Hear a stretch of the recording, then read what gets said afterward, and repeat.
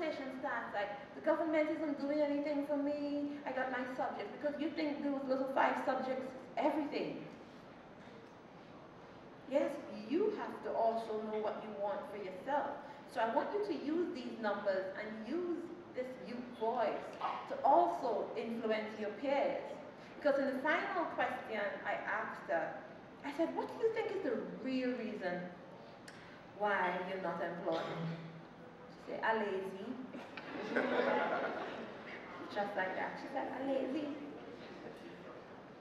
And I went on to tell her about her responsibility for herself and her growth and having her own plan.